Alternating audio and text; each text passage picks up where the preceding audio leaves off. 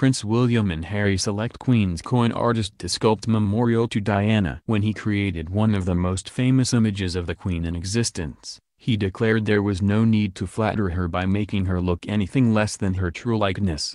Artist Ian Rank Broadley will now turn his eye and hand to Diana, Princess of Wales, as her sons announce they have commissioned him to make her official memorial statue. A statue of the late princess is to be erected in the public grounds of her former home of Kensington Palace, creating a fitting and lasting tribute to her life, the Duke of Cambridge and Prince Harry have announced. After a careful search involving a committee of advisors and the prince's closest friends, the Duke and Prince today confirmed the artist they have selected. In a joint statement, the Duke and Prince said, "We have been touched by the kind words and memories so many people have shared about our mother over these past few months. It is clear the significance of her work is still felt by many in the UK and across the world, even 20 years after her death. Ian is an extremely gifted sculptor and we know that he will create a fitting and lasting tribute to our mother. We look forward to unveiling the statue, which will allow all those who visit Kensington Palace to remember and celebrate her life and legacy." Rank Broadley, responding to the announcement, said, "It is my sole and highest intention to fulfill the expectations of their Royal Highnesses in creating a lasting and fitting memorial to their late mother Diana, Princess of Wales." The design for the statue will now be perfected in collaboration between the artist, the princes and their committee, and is due to be completed and unveiled in 2019.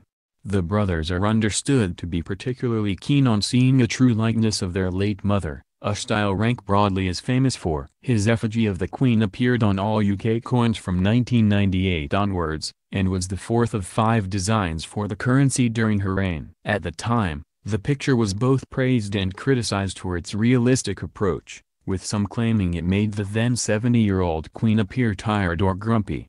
Then, Rank Broadley said there was no need to disguise the matureness of the Queen's years, adding, "There is no need to flatter her. She is a 70-year-old woman with poise and bearing." The Duke and Prince first announced plans for the statue in January, saying time is right to recognize her positive impact in the UK and around the world with a permanent statue.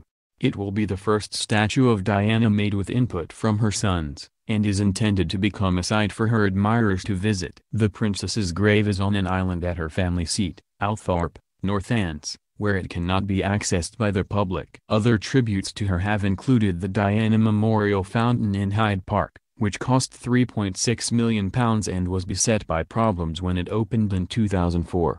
This August, the princes commemorated the 20th anniversary of their mother's death with a memorial White Garden, on the same grounds they had played in as children in Kensington Palace. In making their decision, the Duke and Prince convened a committee including the princess's oldest sister, Lady Sarah McCorquodale, Jamie Lowther Pinkerton, the prince's former private secretary and godfather to Prince George, John Barnes, chief executive of Historic Royal Palaces, Jerry Farrell, an art gallery owner and a friend of Diana, Guy Monson, a city fund manager and trustee of the Invictus Games and the Royal Foundation, and Julia Samuel, one of the princess's closest friends and godmother of Prince George. As well as creating the Queen's effigy, Ian Rank Broadley has work in the Royal Collection, National Portrait Gallery, Ashmolean Museum, and the Rijksmuseum, and is known for sculptures including the Armed Forces Memorial, numerous commemorative statues of national figures and one unique private commission entitled Lord Rochester, His Whore and a Monkey.